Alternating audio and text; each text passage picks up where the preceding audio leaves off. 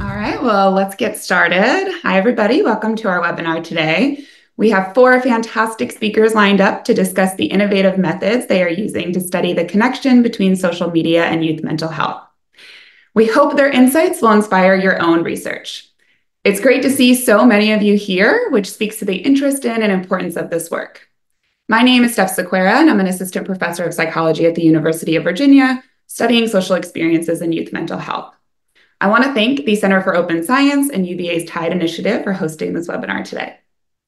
I'm helping moderate on behalf of the TIDE Initiative, and I would now like to turn it over to my co-moderator, Dr. Bethany Teachman, to introduce herself and tell you a little more about TIDE. Thanks so much, Steph. Hi, everyone. My name is Bethany Teachman. I am a professor and the director of clinical training at University of Virginia. And as Steph said, I co-direct a new initiative that UVA has launched called TIDE, Thriving Youth in a Digital Environment. We just started in January.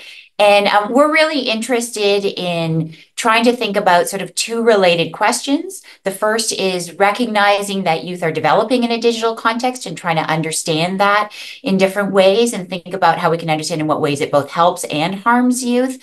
And really move away from sort of sensational headlines and towards, strong science guiding how we understand the impacts.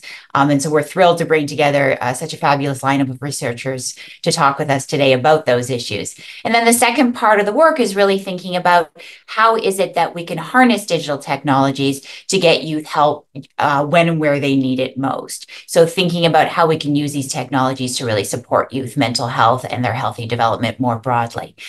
I've put a link in there.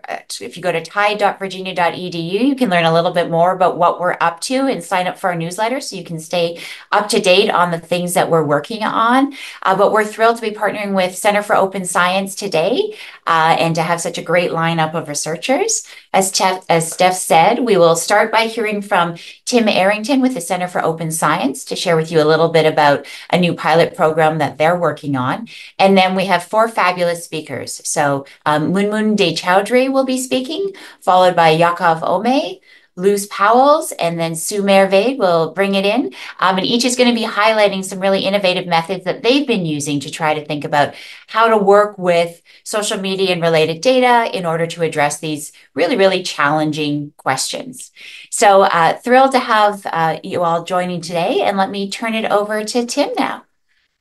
Great. Well, thank you for the introduction. I'm just going to speak for just a couple minutes. I don't have any slides. So I just want to, I'm really excited to hear all the speakers today. I think it's really well timed with an initiative, and that's what I wanted to share with you that the Center for Open Science is doing with the social media company Meta. So we just announced just a couple days ago, and if you go to our website, cos.io, you'll see information there to get access. A request for proposals for researchers who are interested in studying social well-being with youth. So I think this is a very timely opportunity for data access to Instagram, as well as this topic itself. So there's a link right there to more information, including the request for proposals. There's more details to come, just to kind of forewarn people that you dive into this. If you're really interested in kind of staying up to date, there's a listserv that you can sign up for. I recommend that if you're interested.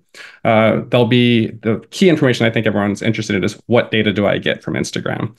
So that will be coming hopefully in the next couple of weeks, the exact detailed description of what researchers like yourselves are able to recruit if you're selected for the proposals. I also want to emphasize this is a pilot program. It's a step in the first direction of trying to increase transparency of information of media companies like Meta. So in the end, we're anticipating only about 5 to 7 people being selected. The hope is that we'll use this pilot period over the course of the next couple of years to be able to hopefully, if successful, work with groups like Meta and others to figure out how to open up more of their data for researchers like this audience. Thanks, Tim. That's fantastic. Just before we dive in and start our research presentations, I'm curious if you can talk a little bit, as we were, sending out information about this event, we had a number of people reach out to express their interest in kind of thinking about the open science aspects of working with these kinds of data and different challenges that it raises and those kinds of things. And I wonder if you might share, sort of what you're thinking about in terms of, challenges in working with data like this and sharing data that can be harder to de-identify, for example, with these kinds of data streams, and just, guidance you can give to people or resources you'd want to connect them to. Absolutely, yeah. So there's a couple things that we'll be putting into place for this, and I think it's highly relevant for a lot of other types of research that's going to have that sensitive data. One is because of the extremely sensitive nature of what Meta will share, even though we don't know all the details, we know that it's highly sensitive. We'll end up using a clean room for that. So researchers who'll get selected will have access to the data in a clean room. There's a lot of great services that do this. One in the States, for example, ICPSR does a great job at providing these opportunities and making it so that the data can be reshared. So we're hoping to do that to the extent possible with Meta. So I think that that's one way to do it, which is to really think hard about how you can store that data. The other one that's probably more important on top of it is consent, all right? Really thinking hard about the consent process. Again, for this pilot, Meta is enabling researchers to consent. I think that's going to be the real key here for us, which is not just for the Instagram data, but any other data you might want, say a survey associated with that. Really thinking hard, and we'll work alongside this pilot group. And again, ICPSR has great resources among other groups to really think hard about how do I get that consent just right so that the participant is empowered with understanding what's going to happen with their data.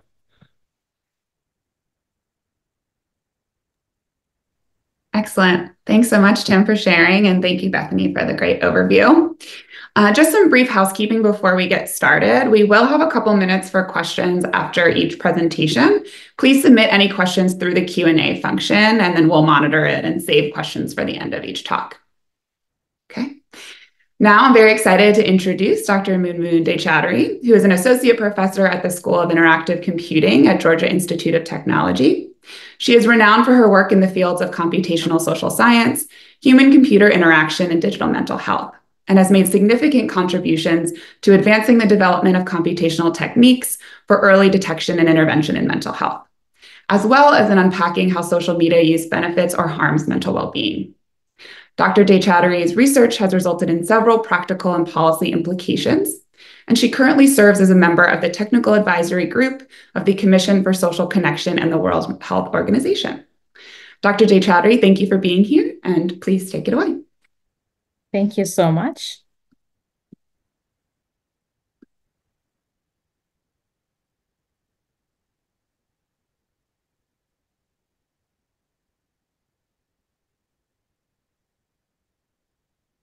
Just trying to share my screen here.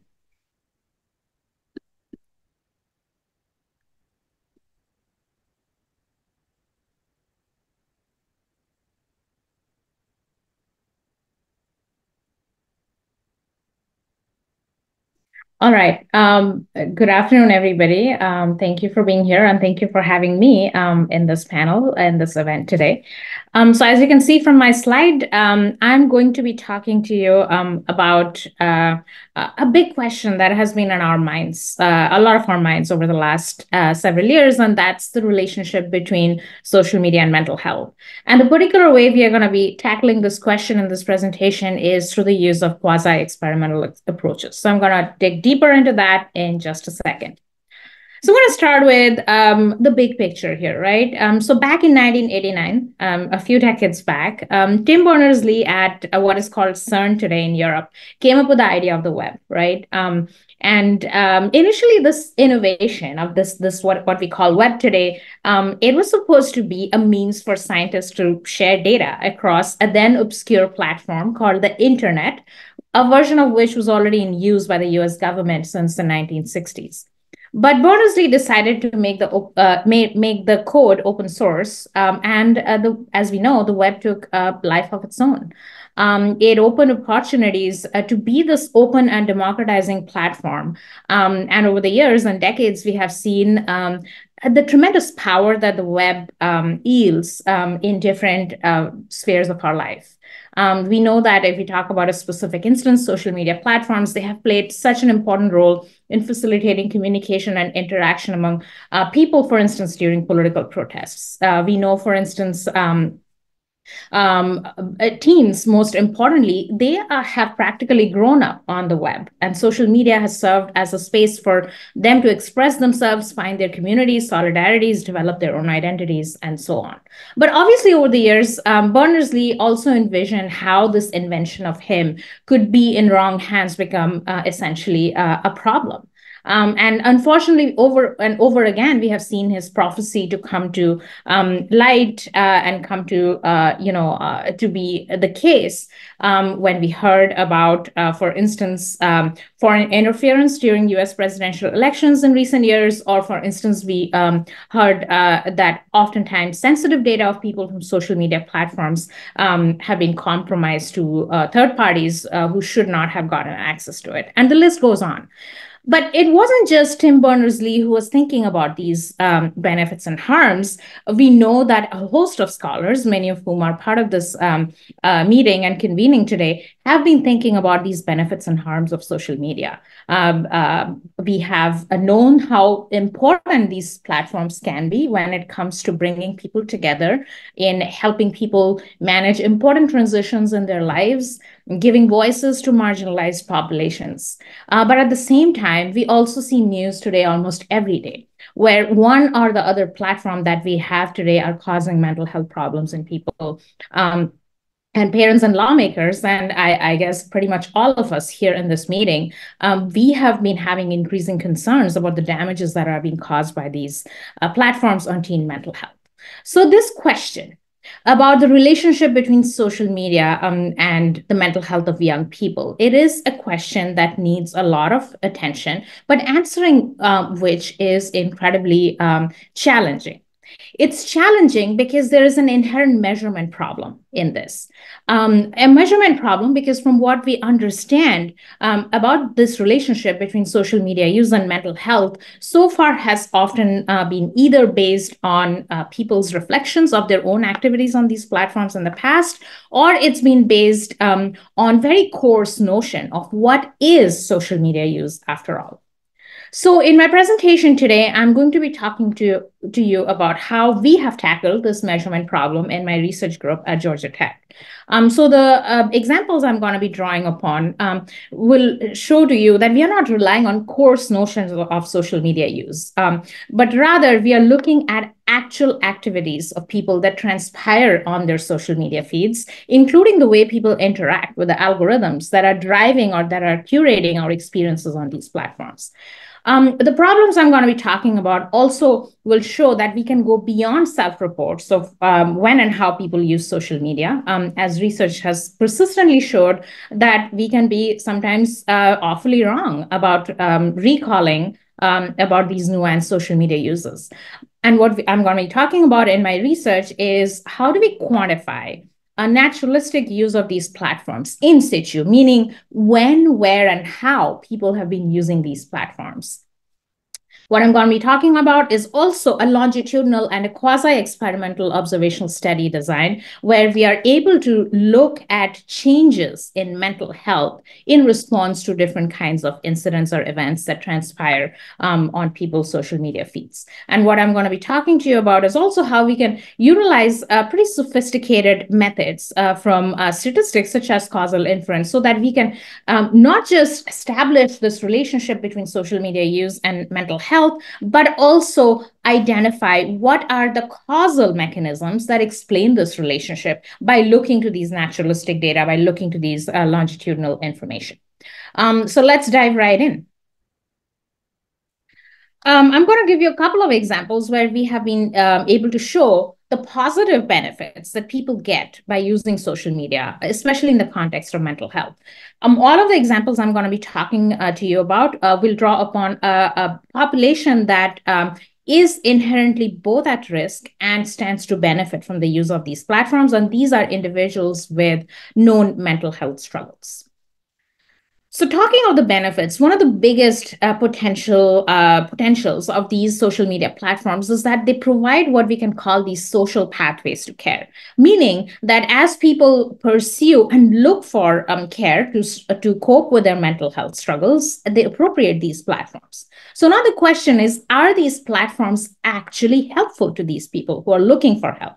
What I'm going to be showing to you is that these platforms can actually serve as these social pathways to care, providing people avenues to find communities, solidarity, empathy among other people. So let's look at a specific question. When people come to these platforms and talk about their mental health, they disclose very sensitive, otherwise stigmatizing information to their communities. Are they actually deriving any positive benefits in those contexts?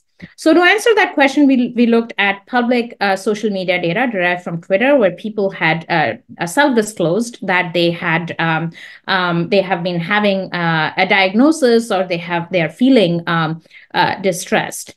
Around those self-disclosures, we wanted to look at what happens. How does the community on these platforms engage? And how does this person's activity change over time? So drawing upon causal inference observational study designs, we appropriated a method called interrupted time series analysis. We looked at over 20,000 disclosure, these Twitter posts, and looked at over 15,000 unique disclosures. Also had matched controls, so people who had similar activities on these platforms, but they did not disclose that they had a diagnosis of a mental illness. What we found is that people are indeed deriving positive benefits from these platforms. And as you can see from this, quickly from this heat map, if you look at something like topical coherence, so are people's postings becoming more coherent over time in the aftermath of these self-disclosures, we find that indeed, after somebody discloses, in this case, a diagnosis of schizophrenia on these platforms, we can use sort of these interrupted time series study designs to identify how their behavior on the platforms change. And in this case, people became more coherent in how they express themselves, which in the context of this mental health condition is considered a positive outcome. But it's not just how people post on these platforms that can have positive impacts on people. How the community is responding can also have a lot of impact on people's mental health. So to answer that question, we looked at yet another social media platform and public data, in this case, Reddit. And we looked at several mental health support communities where people tend to self-disclose about their struggles and other people tend to respond, like you see in the example here.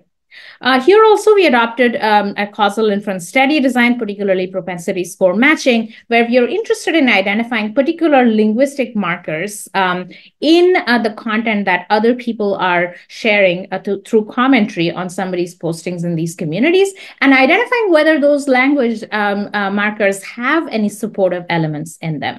And what we find is that people are deriving support from these commentary that they're receiving on their social media postings. For instance, we find that when people receive emotional support, esteem support, network support, they feel much better in that their likelihood of talking about suicidal ideation goes down.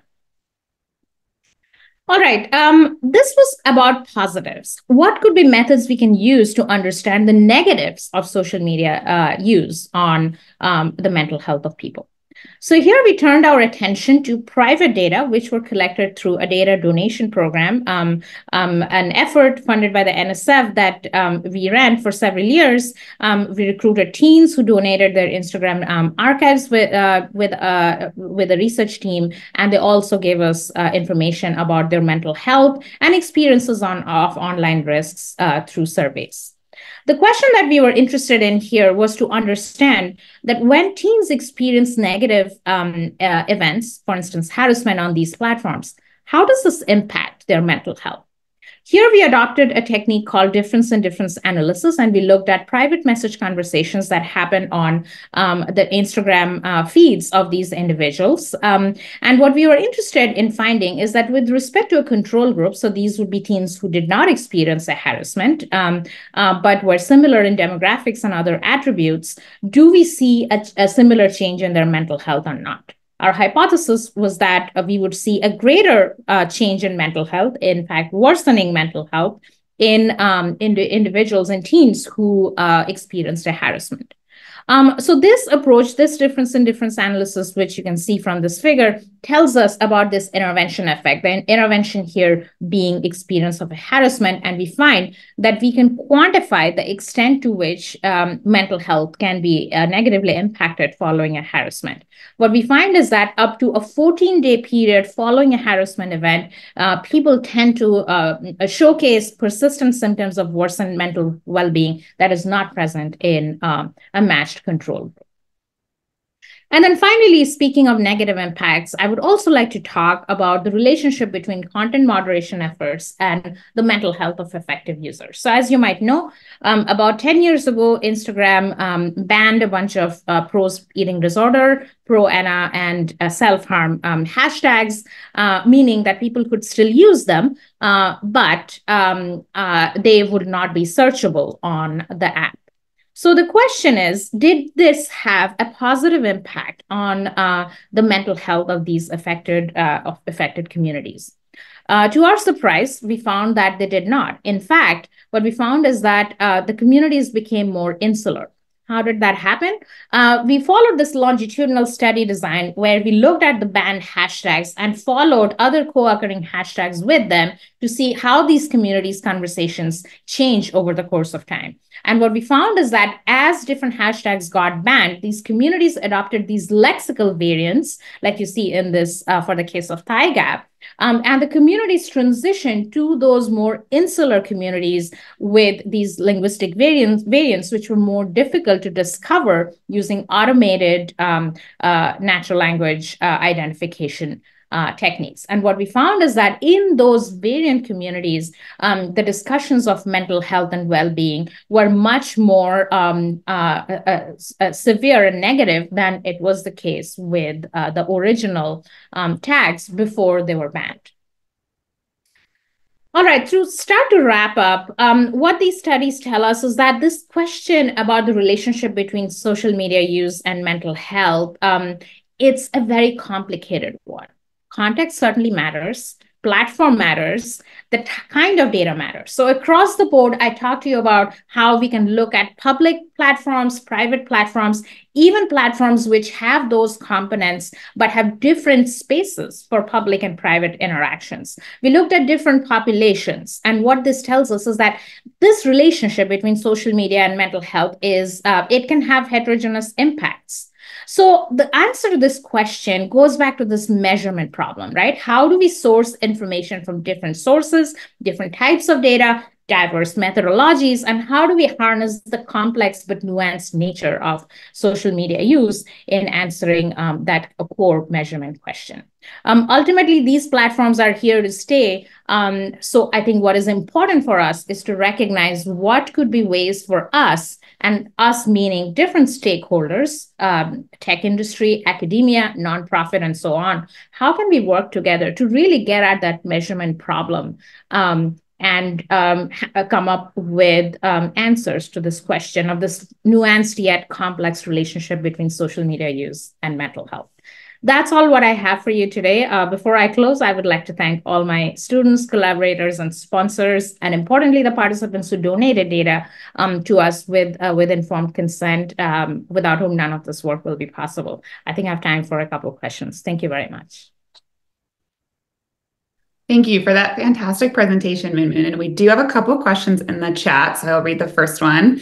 What was your experience with IRB and consent process with accessing private Instagram messages of participants? Short answer is very complex and time consuming.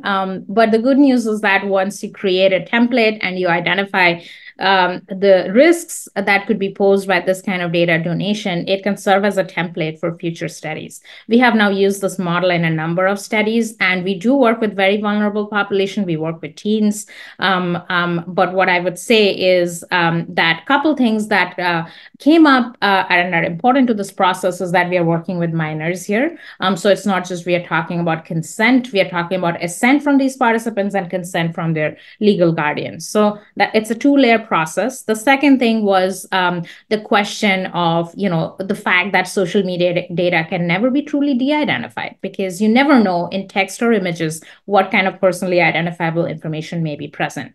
So we were very transparent in how we developed our consent processes.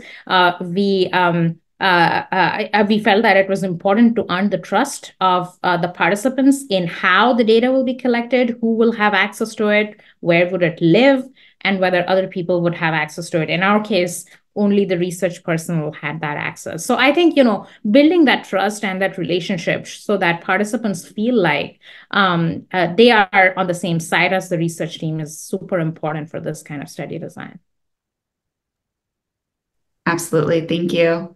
We have another question in the chat. I'm just going to remind participants, if you could put your questions in the Q&A, that would be really helpful. I'm seeing some questions come up in the chat, which we'll save, but just for organizing would be great.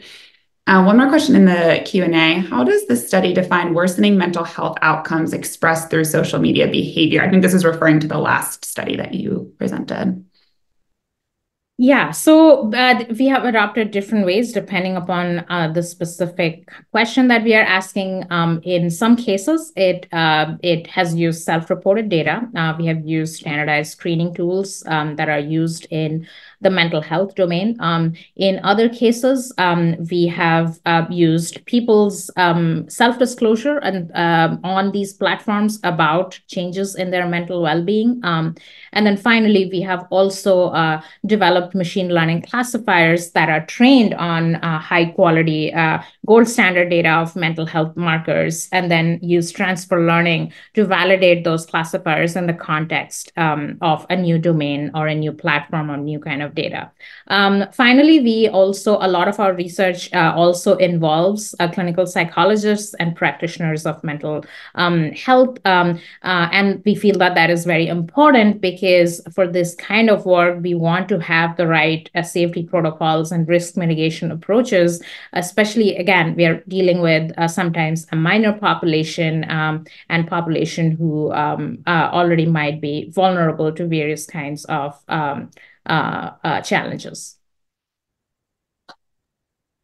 Great. And I think we have time for one more question that I have in the chat. Are there challenges you have come across or solutions for working with social media data in multiple languages? Great question. The work that I presented here, and to be frank, vast majority of my work is in English language. But that said, I have done some work in the Global South context where people, might be speaking English but have different cultural norms.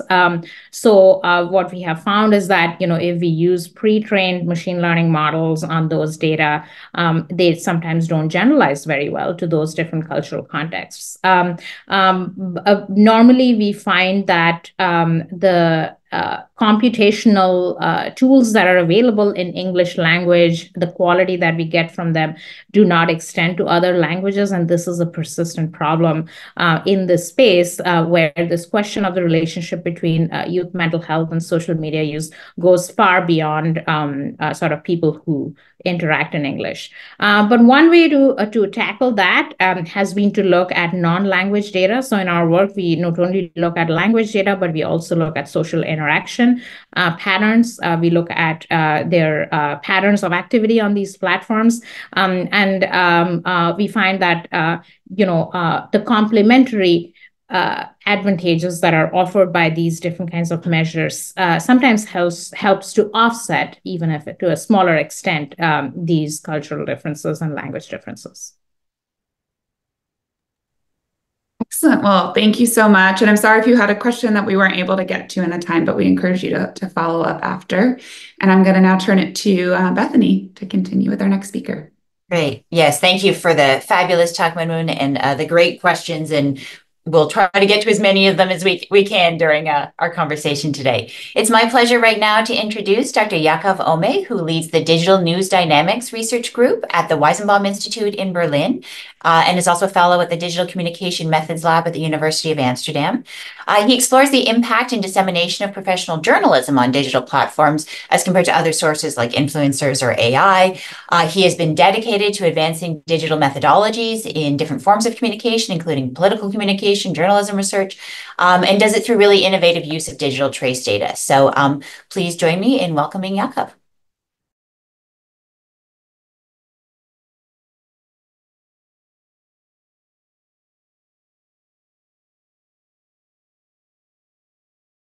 Sorry, I was still muted.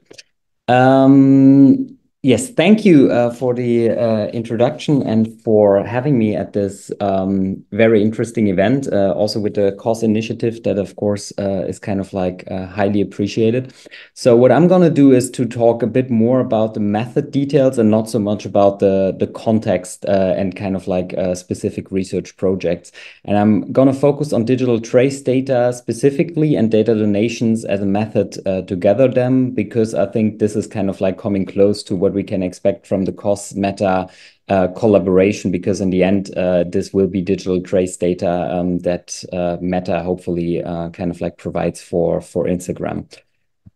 Starting very brief with the original idea of media effects research, and probably many of you are familiar with this, but I'm just kind of like wanting to point out that the original idea is always to kind of like have an independent variable that explains an outcome variable. My focus of research is not digital well-being on and kind of like youth when it comes to technology use. I'm much more focusing on whether media use, for example, kind of like strengthens political participation, changes political knowledge of people, or affects political opinions. So that's kind of like my field of research. But I think the idea that we have some kind of like independent variable, this can be media usage, content exposure, or information engagement, and we expect to at least have a relationship with an outcome variable, whatever this may be. Or we also kind of like are interested to see whether the independent variable can explain some change in outcome variables over time to form a causal relationship there, is probably something that is relatable to many of you, although the research areas might be different. And for the outcome variable, I think it's important to kind of like say that sometimes we are closer to states and sometimes we are closer to traits there. And I will come back to this because this will affect the way you can actually use digital trace data. When we, and Moon has just kind of like mentioned this, when we look back on how we used the independent variable of media exposure broadly, we use self-reports most of the time, and they come with some kind of like heavy limitations. One of them is recall bias. The other one very often is that we don't have content data, so we kind of like do not really know what people actually saw. And it's already difficult to kind of like ask people to estimate the time they spend on any kind of like platform, but it's impossible for them to kind of like also recall specific content. So we very often in social media effects research do not look at content. And then we have this short-term exposure that is very difficult for people to recall in the first place. And now we have kind of like, since, I don't know, the platforms are there and we kind of like get a bit better access to data, we have the chance to use digital trace data for media effects research. And I will just kind of like briefly say that what I understand the digital trace data is information that is automatically logged or collected by platforms, by digital devices or online activities that people are actually doing there. This can be user interactions, behaviors, transactions, whatever happens on the platform, and it can be analyzed to gain insights into individual behavior. And as Moon said, there are kind of like a couple of advantages coming with this. So it's observed behavior. It's not self-reported. There is no recall bias in this. There are a couple of other issues in a sense of that if people use a device, you never know if they are only using it or it's only used by one person or a couple of others. But in general, we get around the recall bias, and we kind of like, depending on the platform, also get insights into the content exposure that people are actually having, which is why I think this is a helpful way to kind of like advance our understanding and get to better research and being able to make stronger causal inferences than this was done previously. So my interest mostly is to use these digital trace data in longitudinal analyses, which basically means that we have several measures, general population survey, for example, at wave 1 and wave 2. And in these kind of surveys, we measure attitudes, for example, but this can also be kind of like any well-being indicator or what have you. So things that can change over time. And in the meantime, these kind of lines between the boxes kind of like show you, okay, this is a digital trace data. So this is the individual trajectories that people are basically taking on platforms, jumping from entertaining to political content, for example, but also kind of like any other social interaction that is actually happening there. And ideally, right, so this is a bit ideal, but ideally we have these data and can use them to see whether we can explain a change between wave 1 and wave 2 when it comes to attitudes or well-being indicators or something like this. This means you have to classify these digital trace data, which is something that I think a lot of people are working on right now, but that also kind of like poses no new questions to us. But ultimately, we will be able to better explain causal relationships with these multi-wave longitudinal data collection studies. How do we gather these digital trace data? So I'm kind of like focusing on data donations, and I recently got back from Australia, and there people kind of like framed what I'm talking about now, the Euro way of data donation. So apparently around the world there are different understandings on what is meant here. But so what I mean by data donation is the donation of existing digital traces with informed consent by users. And there are different ways of actually getting there. And I think what's interesting for Europe at least, but I think platforms have changed this based on this around the world. We had some kind of like legislation here, which is called GDPR. And that mandated platforms to give users access to their own data that platforms hold about their usage on digital platforms, which meant it opened a new window for people to actually download their data and donate this to research. So this is why it's called data donations. This is from a paper we've recently published, this table, but for me, why are data donations so interesting compared to API data or tracking data, for example? So they are user-centric. That means we can kind of like make individual level data analysis, which, for example, is very difficult with API data.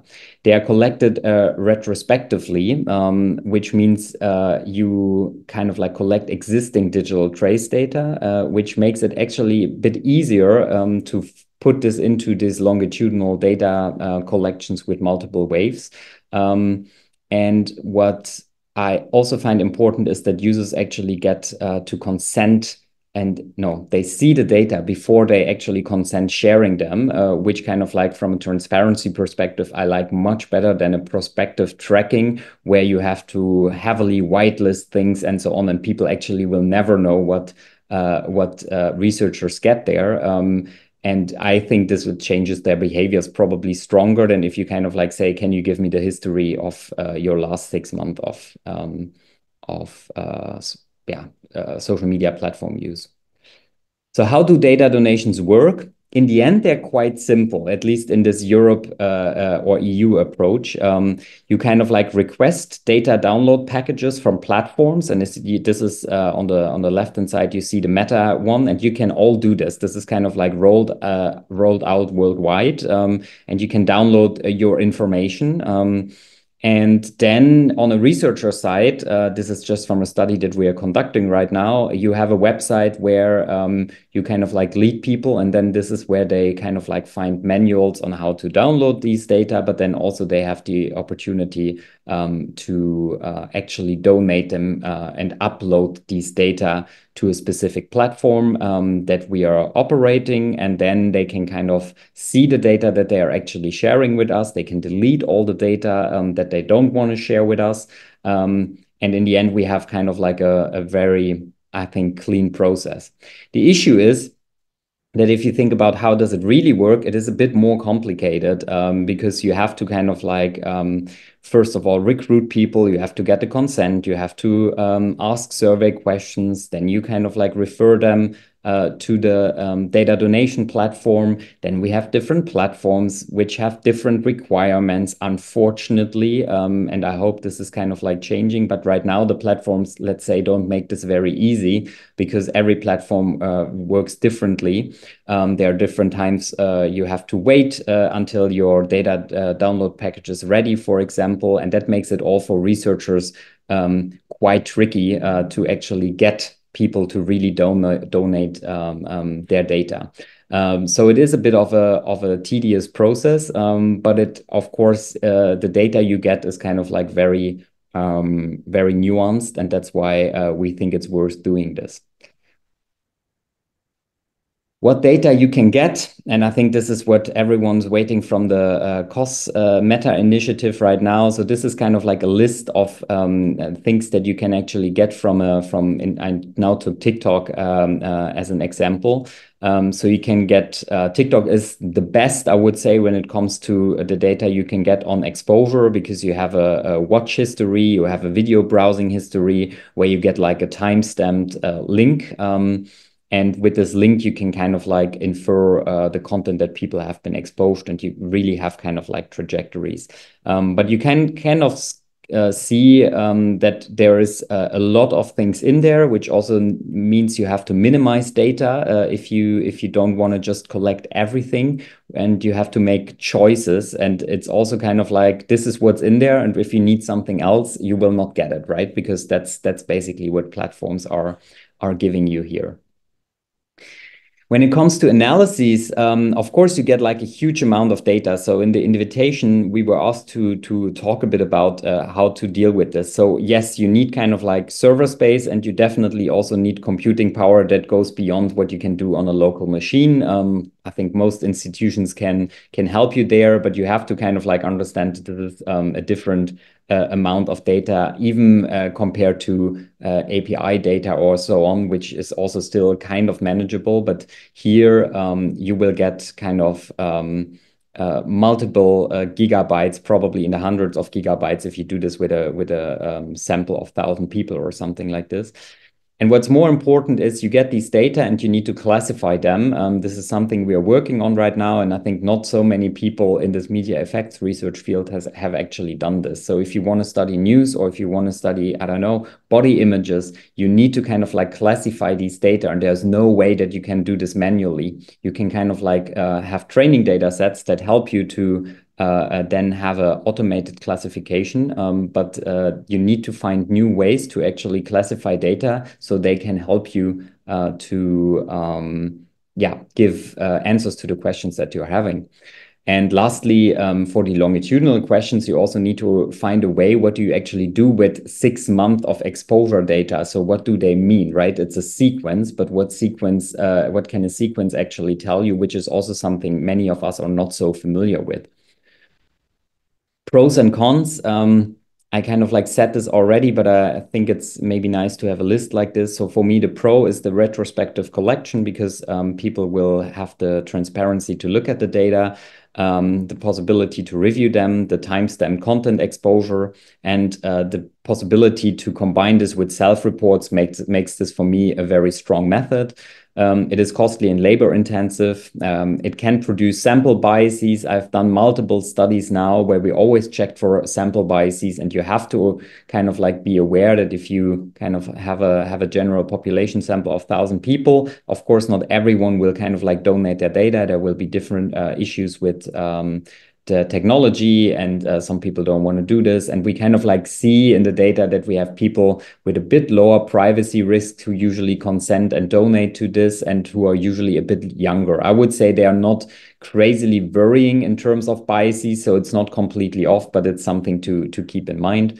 We need these new analytical approaches, and we are still dependent on platforms. If the platform changes something in the process or in the data donation package, you basically start from scratch when you run a study like this, which is not always fun.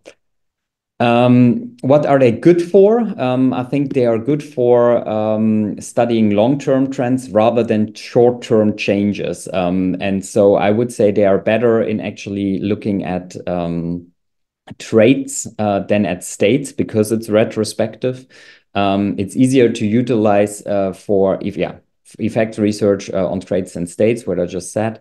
They're better to study patterns and mechanisms rather than representative distributions, because you will not get a representative sample of people who donate this, or at least I haven't seen a study that actually managed it.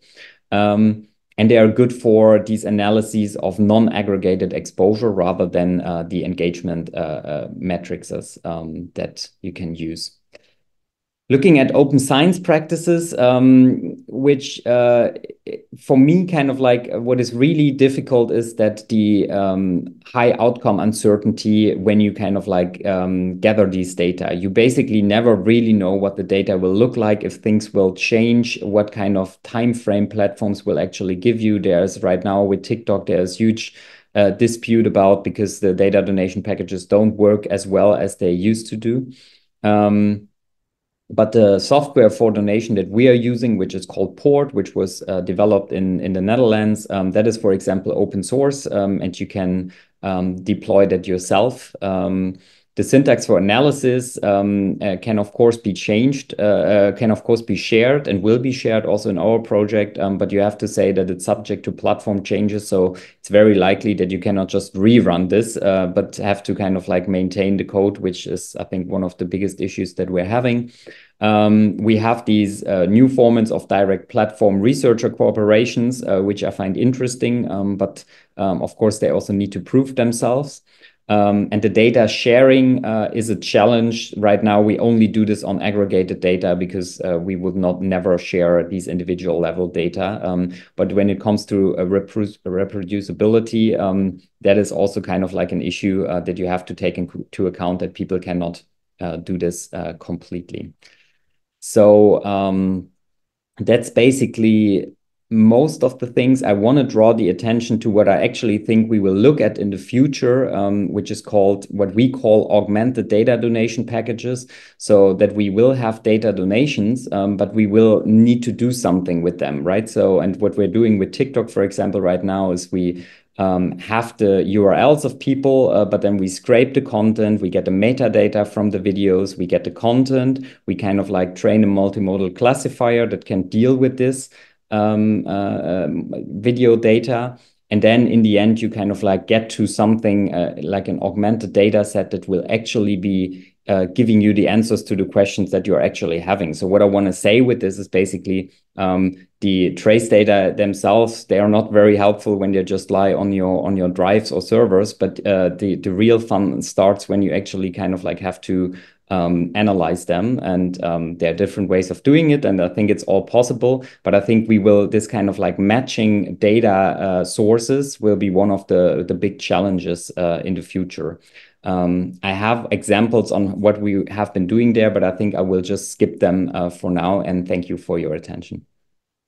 Thank you so much, Jakob. This was absolutely fantastic. And a ton of questions have come in while you were chatting. So I'm going to do one with you, and just in the interest of time. But for speakers, if you have time to write responses into chat for some of the others that you are able to respond to, fantastic. The more we can share, the better.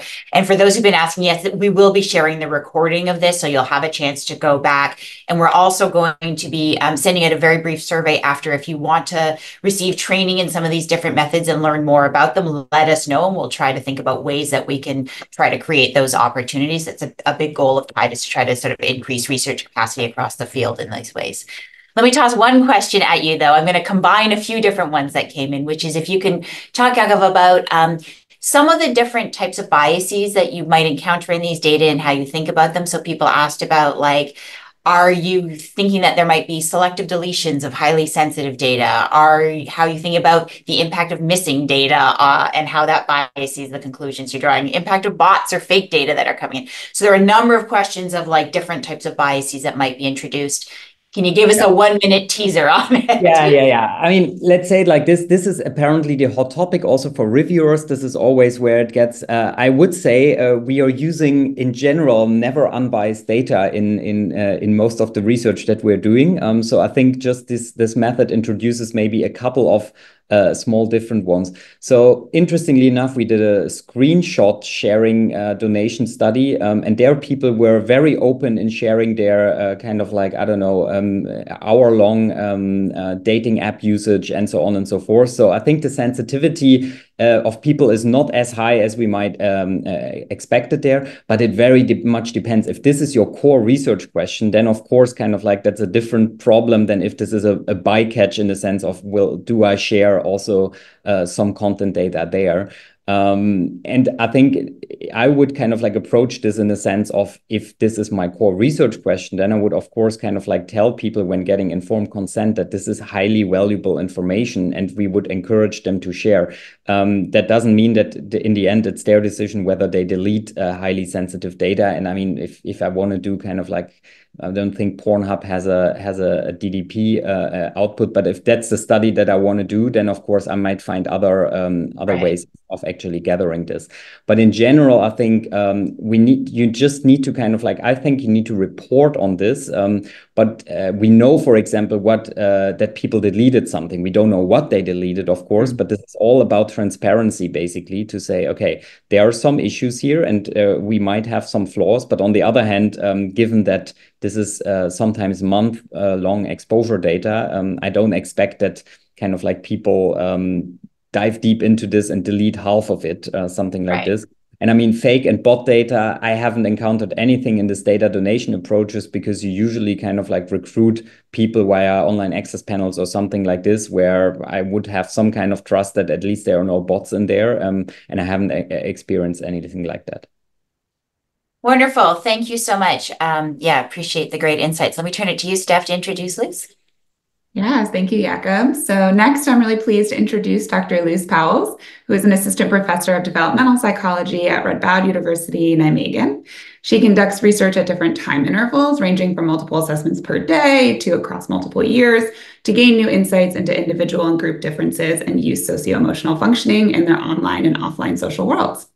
Dr. Powles uses several innovative paradigms in her work, such as experience sampling, data donations, peer nominations, person-specific methods, and advanced longitudinal data and analytic techniques. We are very happy to have her with us today.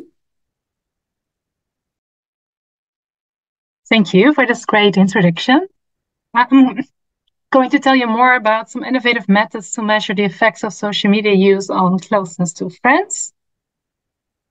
Let me see.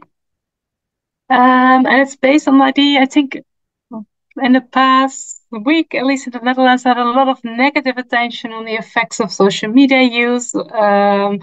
Also, based on a book of Hyde, for example, that social media may destroy the generation of adolescents and maybe the cause of the mental health crisis. But there may also be positive effects of social media use, and one of that is that it may stimulate closeness to existing friends. And so-called the stimulation hypothesis, it states that if you use social media together with your friends, it may stimulate your friendships and may make you feel even closer to your friends than you were before. There's actually quite some evidence already for this hypothesis based on empirical research, for example, and also quite some reviews support this idea. And if you ask adolescents themselves, also the majority has an idea that social media has a positive effect on their friendships. And only 7% thinks that it may be negative. So all in all, we know already quite a bit about social media using closeness to friends. But what I was particularly interested in is what about the more real-time momentary experiences? Because so far, most of the work has been cross-sectional in nature or longitudinal studies across multiple years. But if you look at social media platforms, then, for example, BeReal focuses on one notification sent to everyone. You only have 2 minutes to share to all your friends, and then they also ask for a reaction or a comment. Also, with regard to Instagram, it really has prompt to share your messages with a friend or a group. And especially Snapchat really focuses on sharing in-the-moment experiences with your friends. So I think because this prompt really highlights a momentary experiences. It may also be interesting to study the associations of social media use and friendship closeness also at a more momentary level.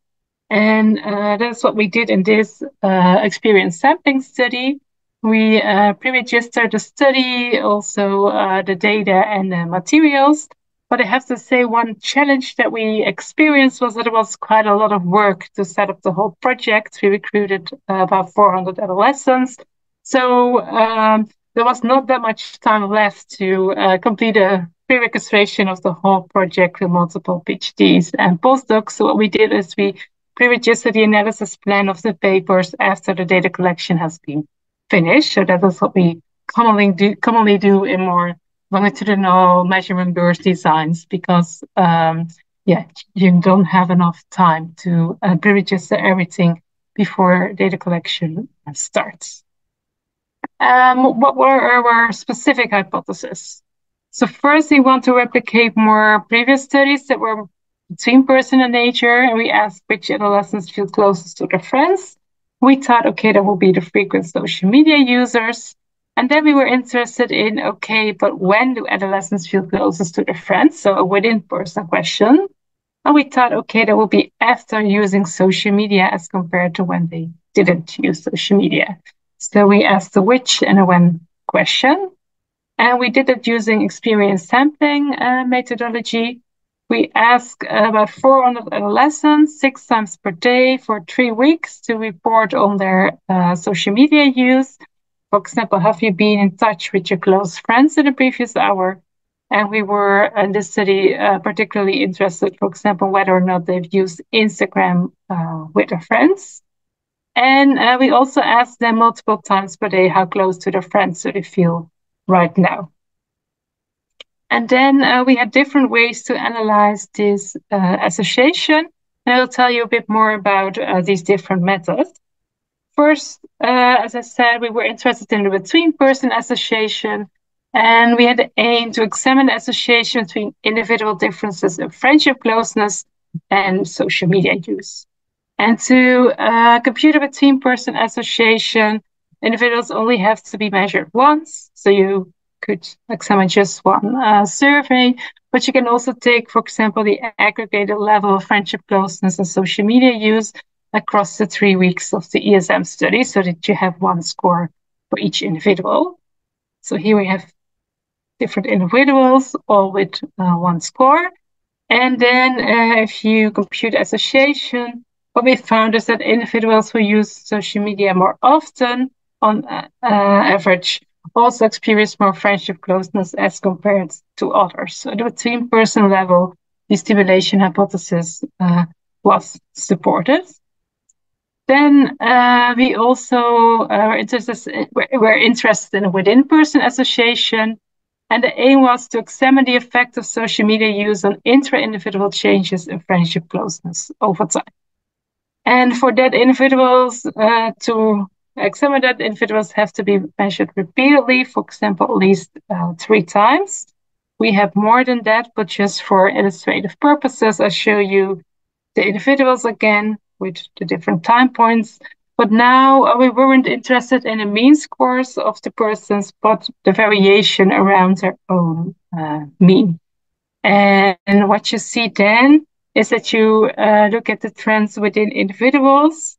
On average, across the individuals, we found that they experienced less friendship closeness after using more social media as compared to moments when they used less social media. So the hypothesis wasn't supported, and although the effect was very small, it was significant, and we found the opposite pattern of findings that we expected. So it really shows that it's important to disentangle within-person associations from between-person association, because they are different and maybe even opposing.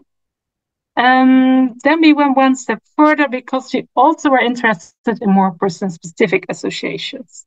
And the idea behind that is to examine how the effects of social media use on intra-individual changes vary from person to person. And therefore, individuals have to be measured repeatedly over time, for example, more than 50 times. then with techniques like dynamic structural equation modeling, you can really determine the individual effects of each individual person. So here again, we have 3 persons. The person in red experienced a negative effect of social media use after a negative effect of friendship closeness after using social media. The person in green experiences a positive effect, and there's a person in yellow who doesn't experience any effects of his or her social media use. And we looked at that in our sample, and we found that for about 36% there was a negative association, for 25% a positive association, and for the other adolescents there was no association that was meaningful. So what does this research show? We found only partial support for the stimulation hypothesis because at the between-person level, which adolescents felt closest to their friends were the frequent Instagram users. But within person, when do adolescents feel closest to their friends? Only about 25% felt closer after using Instagram.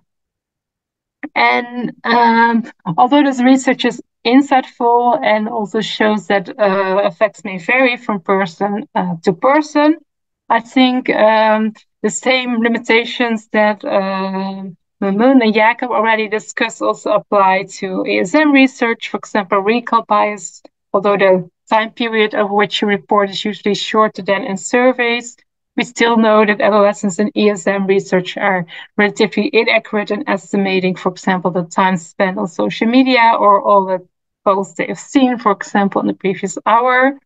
Also in ESM research, we should move beyond time spent on social media. And it's also really, relatively time invasive for participants to participate in these types of studies.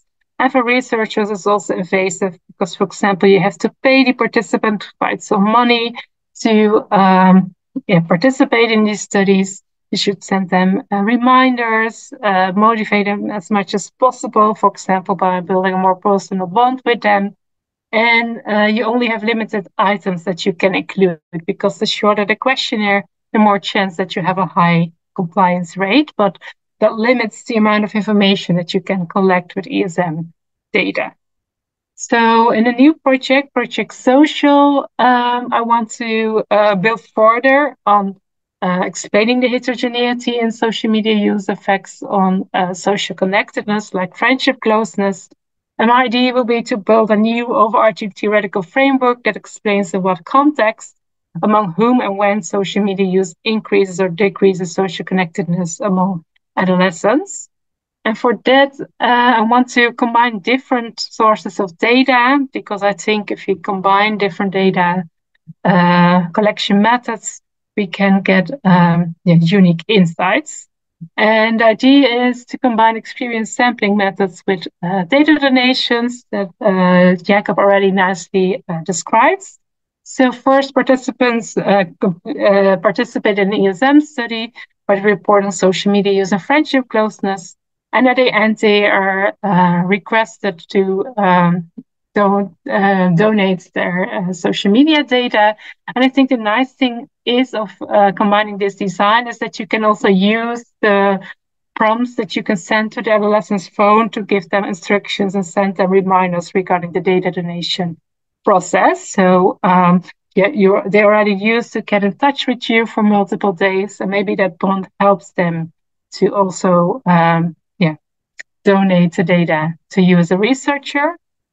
I'm also going to link the data to an ongoing longitudinal follow-up, because I recruit participants from an ongoing longitudinal study, and there not only self-reported measures of social connectedness are conducted, but also peer nominations on, for example, which classmates are most popular, which are least popular. So I think it's a rich combination of self and peer nominations with experience sampling and data donations. This is what the data donation process will look like. I think Jakob already described a nice overview of the process, but I want to shortly tap into some challenges that may be particularly interesting with regard to my projects. First, if you look at adolescents and social media use, you can get informed consent, but then participants need to request the data donation package. But of course, each adolescent uses different platforms, and it's also hard for them sometimes to download data from multiple platforms, because you also need to wait a couple of hours or days before you get the data after you've downloaded it. So it's quite challenging to combine those different the data donation packages within one study. Then after they requested the data donation package, they need to download it after they received it from the platform. And as I mentioned, the delay may make that some participants drop out. Then I think it's especially worries me is the privacy components, because on the one hand, for example, if you want to study social connections among adolescents, you want to have as many adolescents as possible to participate in your study and also to have a representative sample. But the information is also highly privacy sensitive, and some adolescents may not be willing to share the data, especially if you have more sensitive information about their conversations that they have together. And questions I was worrying about, okay, what if someone admits to another adolescent that he or she wants to commit suicide? What responsibility do you have as a researcher if you see that information in the conversations that you get? And it may also be a reason for someone not to join the project. So I thought, okay, for now, I only focus more on the activities, timestamps, and usernames. So what, when, and with whom adolescents are using social media, and ignore the content, although it may be very insightful in terms of information, but also privacy sensitive. Jacob already explained the process. They can inspect data before they provide consent. And I think especially regarding the data processing and content analysis, he already nicely showed that it's challenging to analyze the big data that you get from this and to link it to the self and P reports. But I think there are promising future directions in this.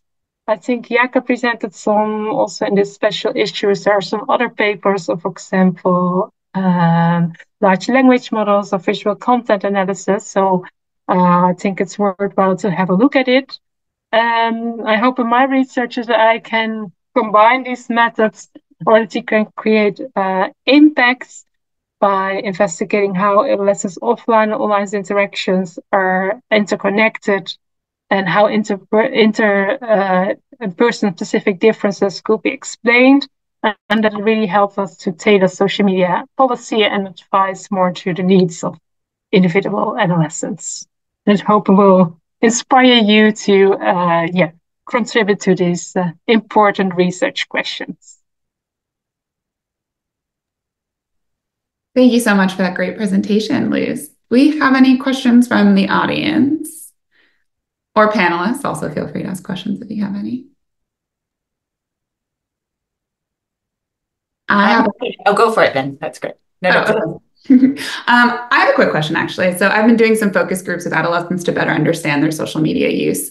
And I've been learning about how differently they use platforms like WhatsApp and text messaging versus things like Instagram, Snapchat, TikTok. And in your first study, I'm curious, since you were able to assess how they were communicating, whether you're able to look at any differences in the association between friendship closeness and social media use, depending on the type of platform they were using.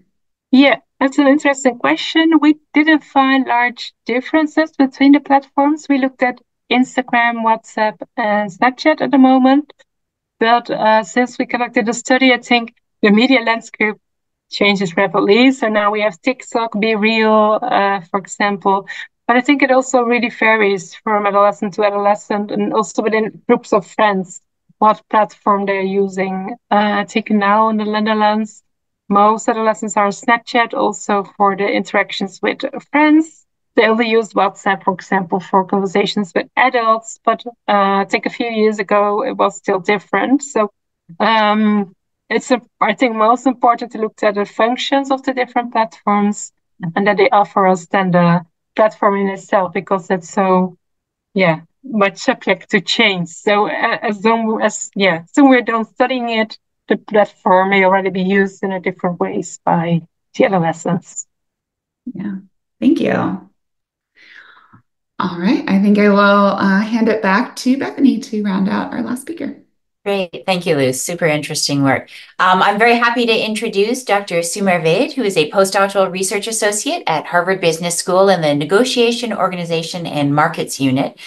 He earned his PhD and MA in media psychology at Stanford. And his doctoral dissertation on heterogeneity in social media and well-being associations was awarded the 2024 Psychology of Technology Institute Dissertation Award.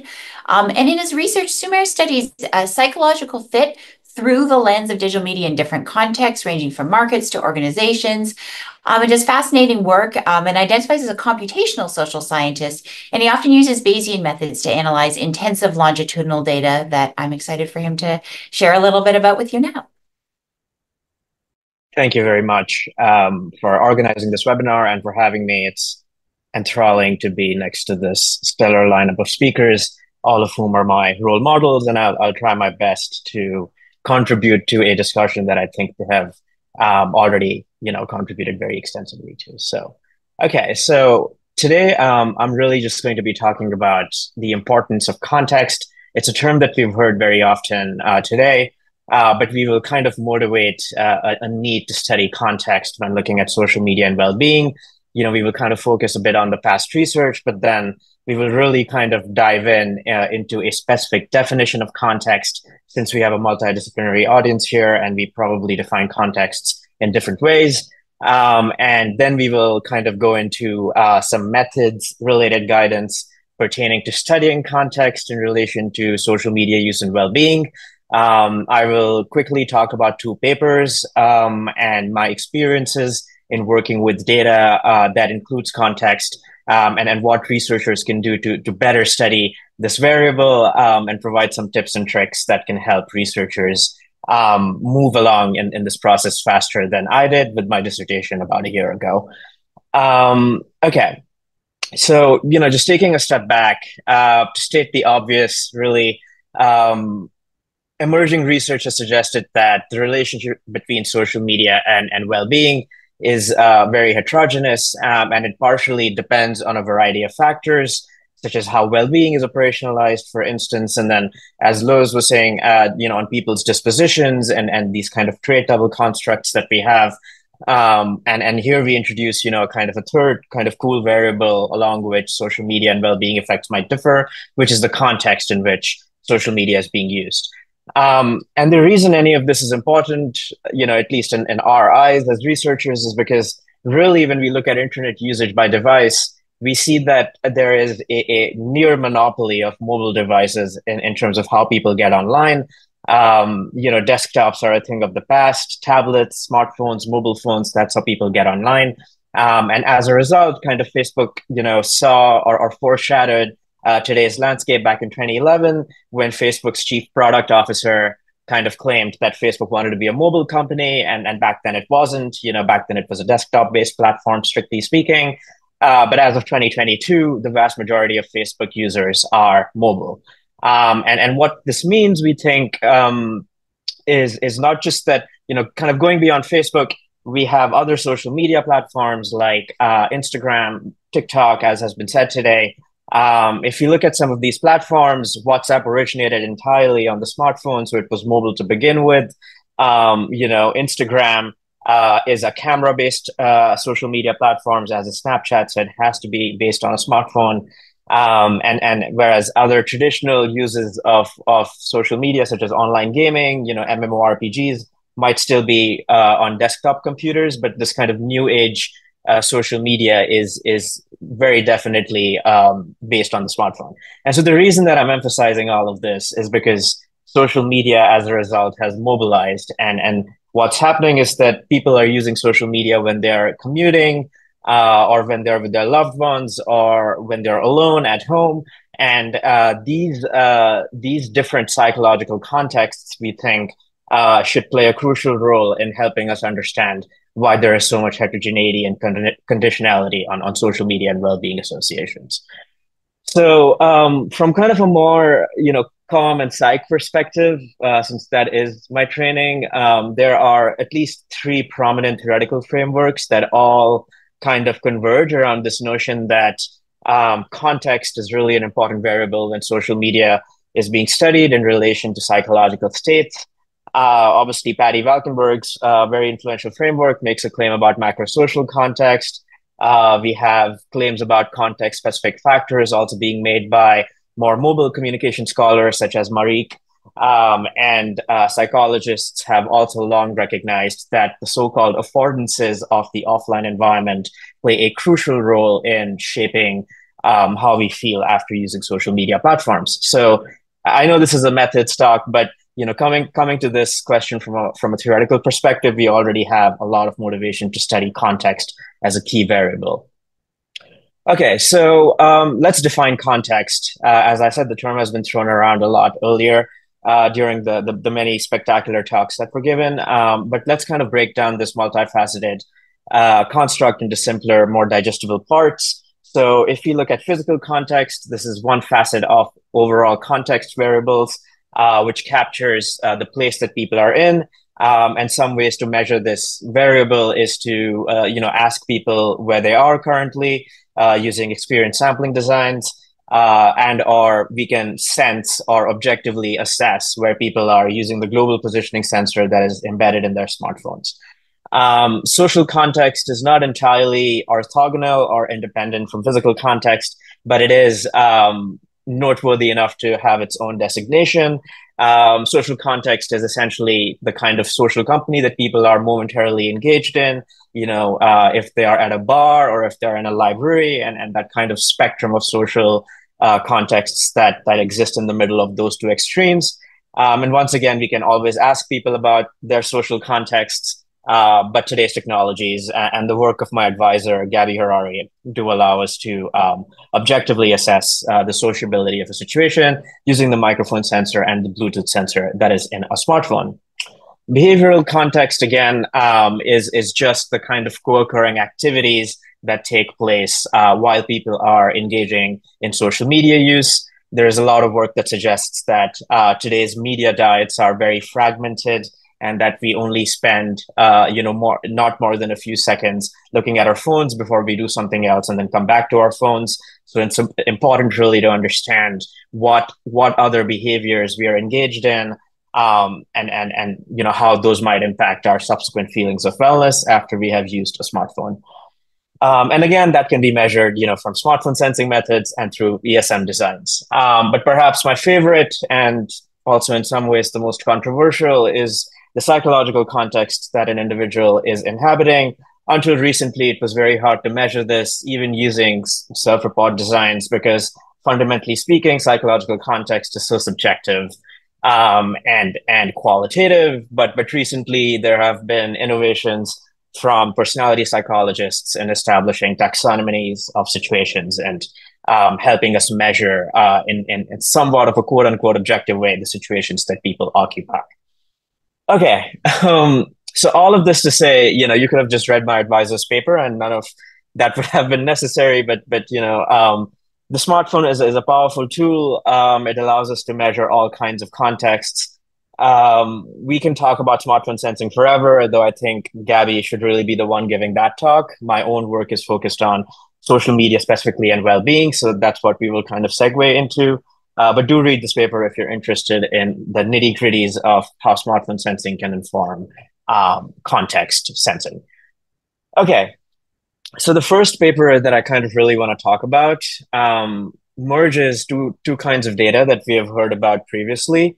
One is experience sampling data, which is self-report data, and the other one is smartphone metadata. So all smartphones keep a log of how often, how frequently they were accessed and how long each session was when they were accessed. And so we are able to get this data fairly easily off of people's smartphones after all the consenting procedures have taken place.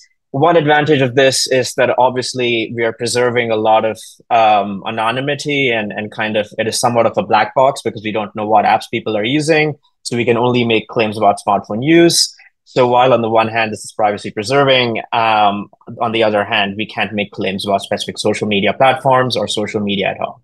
But in this paper that we published in JPSP, we asked the question, to what extent are these contextual dimensions that I just talked about associated with differences in patterns of smartphone use? Essentially, what we had was we had a number of participants provide us with 17,000 experience sampling observations, completing roughly 4 surveys a day for 21 days. And we really cared about context. And so one thing that researchers should note is that generally when studying context in social media, it's really important to settle a priori on a theoretically justified time frame. There is a lot of talk these days about situating media effects in specific timeframes. And so we really want to think carefully about how to operationalize time. And that's not appreciated as well as it should be. Be that as it may, so in this study, we had participants provide us about their physical locations over the past hour or 15 minutes. And I'll talk a bit about why we relied on self-report and not GPS data in a little bit. But this study, we measured all the context variables using self-report data, largely because while we did have sensing data to corroborate all of these categories, the sensing data was sparse and it was still being pre-processed at the time when we were writing this paper up. And so that's perhaps a lesson in dealing with sensing data generally, is that it takes a lot of effort and time, and you need to have a dedicated group of multidisciplinary scientists in order to really push forward the cleaning and wrangling of sensing data. But I'll get to that in a little bit. So we collected all this rich context data by asking people about, where they were, whom they were with, and things like that. But then we also kind of sensed or collected metadata from their smartphones to understand how often they use their phones and for how long they did so. And we generally found that people use their smartphones roughly 4 times for an average of 6 to 8 minutes per waking hour during their day. And yeah, I won't go into the within person, between person distinctions necessarily, because Lowe's talked about it, but we can, when we look at the results, I'll mention it briefly, just in the interest of time. Okay, so this is what I really wanted to talk about, which is, on the one hand, you have smartphone usage logs, which are measured in continuous time, right? Like they're timestamped with when people open their phones, and on the other hand, you have experience sampling data that came in at random times, 4 times a day. And you have these 2 very different time variables that you somehow have to make compatible with each other in order to merge the data sets, in order to be able to have a collective corpus of data that contains both sensing as well as self-report data. And so this is one of the big challenges that we faced, because we really did not want to make strong assumptions about where people were, or have sliding windows. We wanted to have a simple approach that we could explain to people, whereas also kind of maintaining some kind of rigor in our fusion strategy. So what we went with was we tried to match smartphone logs with experience sampling data in such a manner that maximum temporal overlap was ensured. And you can ask me questions about it if you have any, or you can read the paper for the specific details. But we got a lot of reviewer pushback, I suspect most of our reviewers were traditional psychologists who were contesting the way in which we merged this data. So in an ideal world, you would do some kind of a multiverse analysis in which you merge the data in multiple different ways and see what proportion of the findings are significant. But since this was a one of its kind study, we kind of just went with the maximum overlap approach. We conducted a series of multi-level gamma hurdle and negative binomial models. These are fancy sounding, but they're really, really cool, honestly, statistical models that can account for a surplus of 0 values that are inherent in a lot of sensing data, because as you can expect, for a lot of the time, there might be hours when people just don't use their smartphones when they're sleeping. And so instead of filtering out that data, we were able to model the presence of zeros by using gamma hurdle and negative binomial hurdle models. And we spent a long time disentangling between and within person effects or context predictors. This was more labor intensive than anticipated, especially because we didn't use M+ or other software that automatically do this for you. This was all done manually in R. And we can talk more about that later as well. We basically had separate models for each context. And we did a kind of iterative model building strategy where demographic variables were supplemented with personality variables, which were then supplemented with context variables to see if there was meaningful changes in model fit metrics with the addition of each subsequent class of variables. Okay, and just some exemplary findings here. We found that physical context, there are many physical contexts that are significantly, quote unquote, associated with how much people use their phones. So for instance, this was a student population of young adults. We found that people used their phones for shorter durations when they were on campus, at the library. Similarly, social context, our reference category there was when people were alone, and we found that smartphones were used are less likely to be unlocked when they were with family members. And similarly, we have these findings consistently across each contextual dimension that we operationalized, suggesting that there is something meaningful being captured here, something that scholars of media and technology should take note of. In terms of the key methods takeaways, so if you have questions about how to do the sensing data collection, there are now multiple third-party providers who can offer this service to you, such as Ethica Data or Years. And for a nominal fee based on how many respondents and how many observations you're collecting, you can basically use these third-party vendors. They get participants to download an app on their phones, and you can collect smartphone sensing data. And however, once it's collected, I think we spent a very long time, roughly 3 years, pre-processing our data. We had like 5 different corpuses of smartphone sensing data. Each one was collected with the different apps. It was really messy. We had to hire a computer scientist to do all of this because admittedly, we were all trained as psychologists, and that kind of, helped us recognize that we do need to have multidisciplinary teams if you're doing this kind of research. And it's especially difficult because I say this cautiously, but as social scientists, we don't have established theoretical constraints on how we should be pre-processing sensing data. And that's particularly consequential because our pre-processing decisions, cascade down into our findings. And so there are some innovations being made, like definitely by the folks on this call and by other very eminent social scientists. But back in the day, that there wasn't, an established kind of consensus on how to analyze this data. It's somewhat easier to pre-process digital metadata logs because they are not multidimensional. As I said, the aggregation across temporal levels of analysis is very important. Whereas self-report data offers a good starting point for analyzing context data, it is not it might be the only viable source for certain key variables like psychological context, right? Like we might be able to sense behavioral context, social context, but things that are subjective. And if you really want to get inside people's heads and see what's going on and measure psychological context, the easiest way to do that is to ask them. Okay, so everything else is also important. I should say that the computing power is really high. For a lot of these models, partially because you're separating out within and between person components of variance, but also because there are lots of control variables typically that reviewers want to see included, and that complicates the models really quickly. And then as a result, you do need to have virtual instances or virtual machines, as has been said before, to run these models. Okay. And I know that Sumer, we're at 1:30, so I'm so sorry to jump in. I think what we'll do is have you share your slides so that others can see the other study that you wanted to get to. And I'm so sorry that there isn't time to get it all in. fabulous set No of worries. talks. Truly, truly appreciate everyone sharing their amazing insights. And thank you to all who joined and asked such great questions. I've put into chat and we'll send out an email to as well. But if you want to learn more and to let us know about other kinds of workshops and opportunities that you would find interesting and helpful, please follow that link and give us some feedback. But please, everybody who's on, please join me in thanking our fabulous set of speakers. Really, really appreciate it.